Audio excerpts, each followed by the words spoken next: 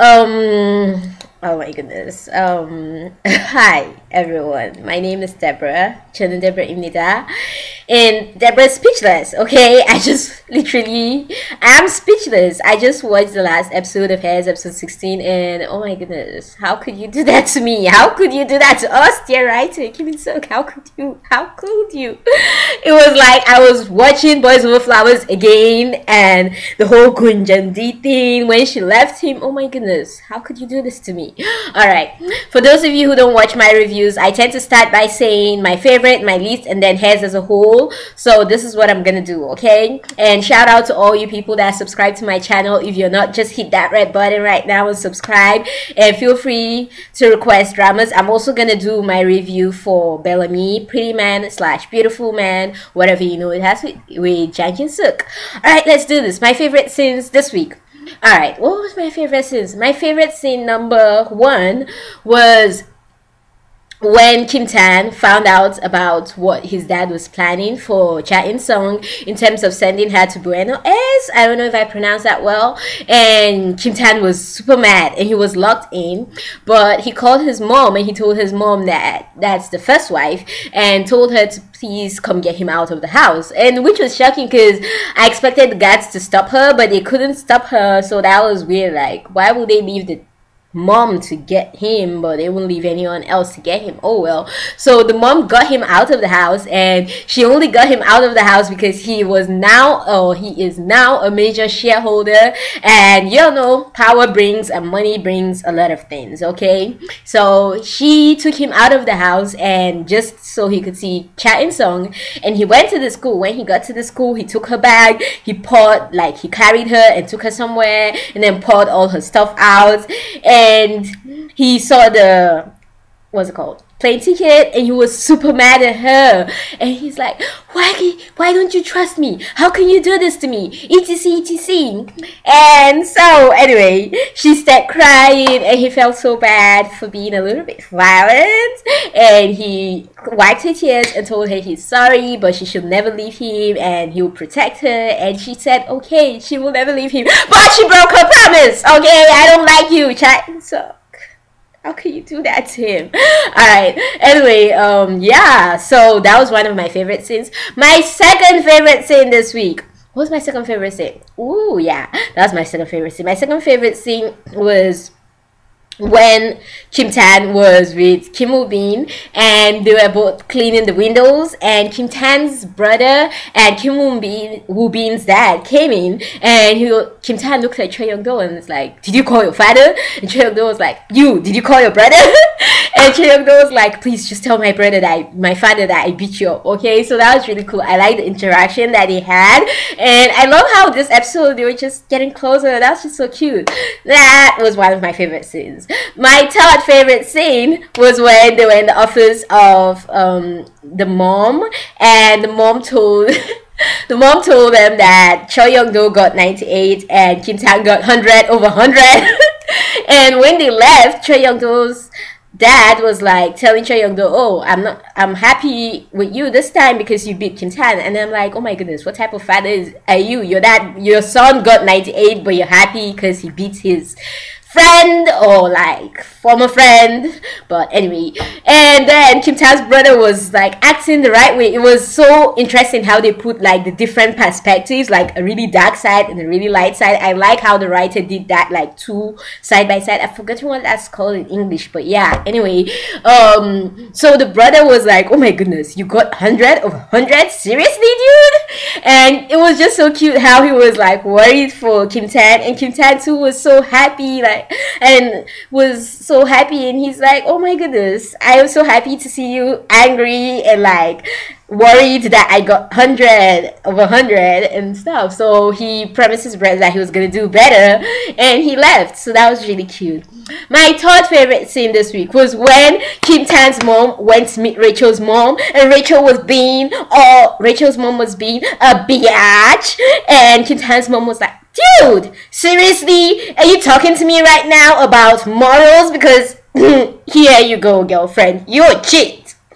So, I love that scene. I love how the mom was like telling Rachel's mom, even though Rachel's mom was being all mean to her, telling her how she doesn't want to speak to her because she's just like this woman that's not even a wife. And Kim Tan's mom took control and she said, dude, I do not want to see your daughter married to my son. Okay, call off the engagement, woman. We want nothing to do with you. So that was really cool. And I love how that was my third favorite scene. My fourth favorite scene was when she went home and she met the dad, and the dad was all yakking like he always does. And she was with she went to meet her son, and her son was like, oh my goodness.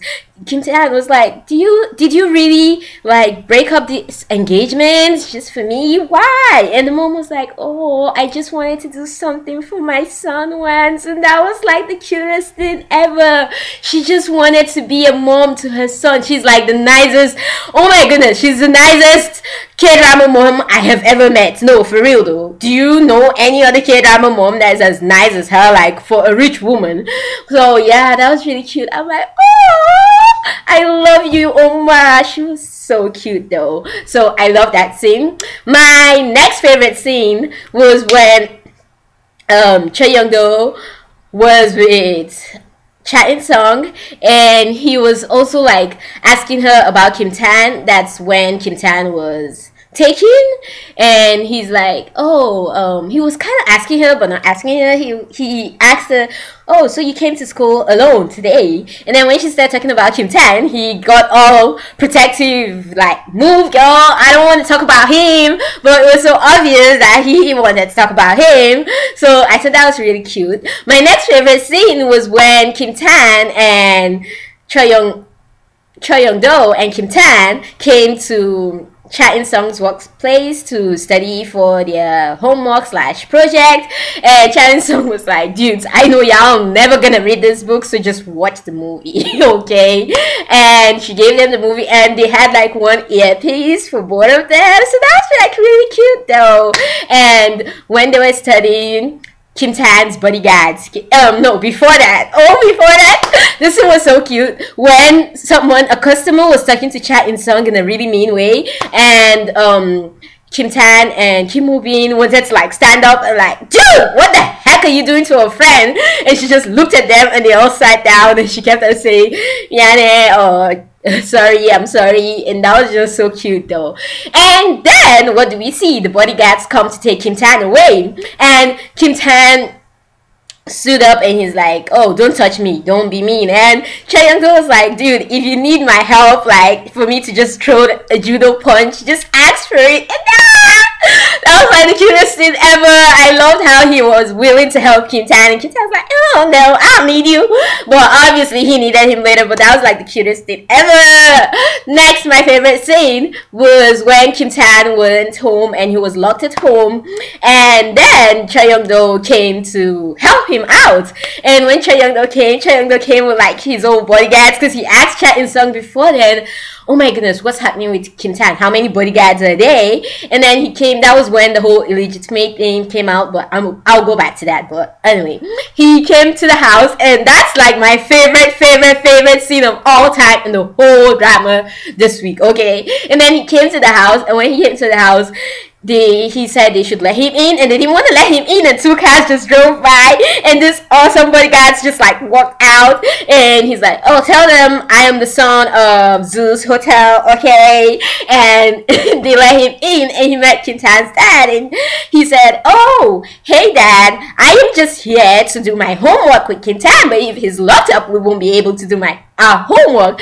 And he went upstairs to Kim Tan's room, and he's like, oh, which is Kim Tan's room? Which was shocking, because it got me questioning. So Choi Young-do has never been to Kim Tan's room, like ever? I thought they were best friends, so during their best friendship he never came to the house. Oh yeah, figures he didn't, because the mom was hidden, okay, and they couldn't let him see the mom. Okay, now it makes sense. Anyway, he went to the room, and when he went to the room, he saw Kim Tan, and he sat down, and Kim Tan let him in like, oh dude, what are you doing here? And he told Kim Tan about the whole illegitimate thing, and how his 3 years of work has just been crumbled to the ground. And Kim Tan was told him, oh yes, please can you get me out of here, and he took his helmet and Kim Woo-bin helped him out. And I actually sincerely thought KimTan was the one wearing the helmet, but apparently it was Kim Woo-bin. They are so smart though. And the bodyguards started fighting and KimTan ran away. He jumped through the fence, so that was like really cool though. And KimTan walked away, and KimTan went to see who he wanted to see. So I really love that part. My next favorite scene was when Chan-young's dad told KimTan about Cha In-sung going abroad. I really liked that he did that. That was like, that meant a lot to me, because you know he's never on anyone's side, but to me I feel like he's more on KimTan's side, because KimTan is like the sensible and nice one, and the family the only one that actually has brains, like, and is warm-hearted, because the rest hadn't, and he feels KimTan is gonna be able to make the change. So he told KimTan about Cha In-sung, and KimTan did something obviously. So that was another favorite scene of mine. Okay, then my next favorite scene was when he also helped the brother. Like, the brother was all sad, you're gonna take my place, you're gonna become the next CEO, and he said, well, all you need to do is take it back from me and fight your father and make sure you win your father. And that was a good advice that he gave him right there. So I really liked that scene. That was really touching. My next favorite scene, woo, was when Rachel kissed Hyoshin to make it's awkward between KimTan and Kang Han-yu, but it just didn't work out. Okay, girl? And Kang Han-yu kissed her back just because his teacher was there. Okay? And then what do we see next? The next day, KimTan comes to Hyoshin and he's like, oh, hi there, friend. And they were just cool, and Hyoshin apologized and told him, dude, I didn't do this because I like her. I did it because I wanted someone else to see. And they were just cool, and they were totally not awkward with each other, and I was just totally jam. I love that about them, how nothing can come between their friendship, no matter what, no matter who. So that was really cool. My next favorite scene was when Rachel called Kang Han-yu and she told him to get out of her way. But when she got to him, she noticed that she was slightly attracted to him, and he noticed that too, so it was kind of awkward, and then he decided to just go around her. So that's really cute. I see a couple forming there. Remember I told you, I think it was my last review, that I think something's gonna happen to them, that someone told me about it, and I hadn't thought about that before, but now I do. So yes, it's finally coming to pass. Hachiro is a genius. Deborah's a genius. Don't you think so too? I think so. They're finally getting back together.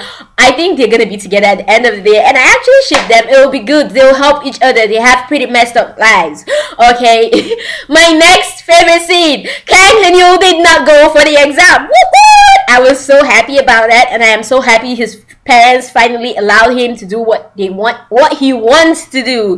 But what I didn't like is how the mom was acting like he wanted them to be angry, and especially the mom, and just voice out how she feels. Oh my goodness, his mom is so weird. Is she like a robot or something? She reminds me of the Stepford Wives. Oh my goodness, just get angry at your son or something. Like, stop being so perfect. You're not perfect. Okay. So yeah, that was touching. He wanted to cry. That really touched me. That was really sad. Okay, that was like the saddest thing ever. Another favorite scene of mine was when KimTan's mom was talking to Cha In-sung's mom, and she was all telling her, oh no, don't leave. Have you already found someone else? Which family is she? Is she better than me? That sounded was so weird. But they're pretty cute though. I love those two. They're like comic relief to the whole tension. Next favorite scene was when KimTan met his brother, and he said, oh yeah, I just need an apartment from you. An apartment. And his brother was like, just an apartment, dude, I'll get you a car too. Just make sure you vote for me, okay? And his brother now told him, dude, so wait, are you trying to tell me you're just voting for me because of a girl? And he said yes, and I really like that, because KimTan's fighting for a girl, and he's kind of teaching his brother through that to fight for what he believes in and for his girlfriend, because his brother is not fighting for the girl. He actually kind of let her go just for the company. So KimTan is kind of teaching everyone something as he goes along, and I sincerely love that. Now let's go to my least favorite scenes. Least favorite scene number one that took the icing to the cake. Okay, let's not go to that yet. My least favorite scene number one, let's not go to the icing yet, is when the father or someone talked about the whole illegitimate child thing and everyone found out about it, and the father was like, oh yeah, go spread the news more so we can get our stock prices higher. Dude, who does that? Who like makes his family fight just because he wants more money? Like, seriously? He gets on my nerves. Next, my next least favorite scene was when what's her name, Rachel's mom was being mean to KimTan's mom, but KimTan's mom took control of that, so I was cool with that. My next least favorite scene, okay, was when KimTan had to be locked up in the house by his dad, and he wanted to go to school, and his dad came, and his dad told him, no dude, you're not going to school, go back inside. And his dad just like walked away like nothing happened, and I was so mad. Oh my goodness, the dad just kept annoying me throughout this episode. I wanted to get in there and just like pick him up or something. Okay, no, I didn't want to do that, but yeah, I wanted to do that. Anyways, another least favorite scene of mine was when KimTan went to the, what's it called, place where Myung-soo hangs out, and he was looking for Cha In-sung, but he didn't see Cha In-sung, and that kind of led to another of my favorite scenes, because he went to where he knew Kim will be, and that's where his mom left him, and he went there and he saw Kim Woo-bin, and he told Kim Woo-bin, oh yeah, I knew Cha In-sung wasn't gonna be here, stand up, let's go, I don't want you eating alone. That's like the beginning of their brotherhood once more, so that was really cute, and I really liked that scene. But I felt bad for Kim Woo-bin each time. Like it was like he was pulling strings. He wanted his friend back, he didn't want his friend back, and he wanted Cha In-sung, but he knew that he had to let her go to his friend. So I kind of felt bad for Kim Woo-bin this week, but he has totally won me over. Okay, he has like gained all the points he needs because he's helping KimTan now, so that's pretty awesome. Another of my least favorite scenes was during the stockholders meeting when the dad just played every single person there and just humiliated Kim Won, and also let down KimTan's trust for anyone in that place, because after humiliating his brother, he also sent Cha In-sung away. Oh my goodness, father, I do not like you. Another least favorite scene of mine was when they were having the dinner. Oh, who has a dinner just to tell his son that I'm letting you go from the company? Ha ha ha. Seriously, dude, I didn't like that scene. Another of my least favorite scene was how Cha In-sung separated from KimTan and Kim Woo-bin. Like, I love how Kim Woo-bin understood that she was leaving because he has gone through people leaving him before, so he knows what leads to that, and he was keeping track of her. But when he saw her with Lee Min-ho, KimTan, I am sure he assumed, oh, okay, he's with her, so everything's gonna be okay, she's not gonna leave, and he left. But at the end of the day, after KimTan took her to the apartment and she promised him that she was gonna move in with her family, she ran away, okay? Or she was forced to go away. Girlfriend, why didn't you just tell KimTan? Oh my goodness, I just don't get it. Why didn't you just tell KimTan? He could have done something, okay? But I guess when she heard how he was gonna hide her, she felt, oh, okay, I can't really trust you, because if this is the best you can do, maybe I should just leave with my mom. So I kind of get that. But have more trust in him, for crying out loud, he's leaving her. Okay.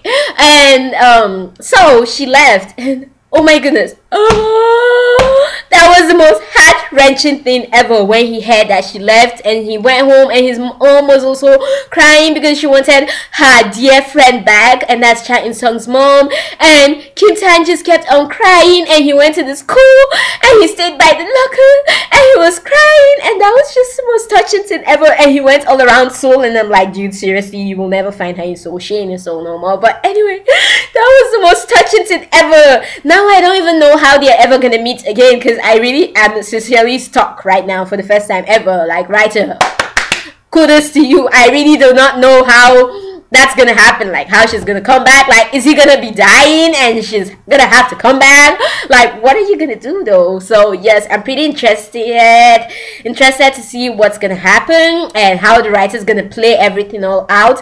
Hence, this week was super good. Oh, Shin-hye finally gave someone a kiss, and that was Lee Min-ho. And I know y'all were pretty excited for that. That scene was really cute, by the way. And it was really cute how when she was going out, like going to school, KimTan was watching her and she showed him the plate saying she was gonna miss him and all that. That was really cute though, but that's really creepy though. Oh my goodness, he's watching me every single time. But yeah, Heirs this week was really good. It was everything, but oh my goodness, did you really have to do that to us? But I guess they had to, because 18, 19, 20, they have like just I think 3 more episodes to go, so it's coming to an end very soon, so they had to like take you to the height, the peak and all that. So I'm really interested to see what else is gonna happen in Heirs, and how Rachel is gonna be with Hyun-shin, and how maybe Rachel's mom is gonna be with Chan-young's dad and all that. And Chan-young, I was actually kind of disappointed in you a little bit, because like you're her best friend. I expected you to get like why. I knew you knew that something was wrong, but you should have known that like something was really wrong, and not ignore Cha In-sung, but like try to find out, like don't let it go. But he should have put more effort into trying to find out what was wrong. But well, oh well, the writer wrote it that way, and that's how it came out to be. I really liked Heirs this week. What did you think about Heirs this week? And I also really did not like the ending this week. I hated